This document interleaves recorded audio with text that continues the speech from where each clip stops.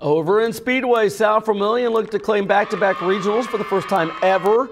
Bottom first, Spark plugs with a runner on second, but Mackenzie Mackey strikes out the batter to end the inning and keep it tied at 0. Bottom second, Speedway again threatening with runners on, but Mackey locks in, gets the K. Top third, runner on second for the Wildcats. Allison Saywich trades places with her with the RBI double to put South V out in front. The Wildcats never look back from there. They make history as they win their second straight regional 7-1.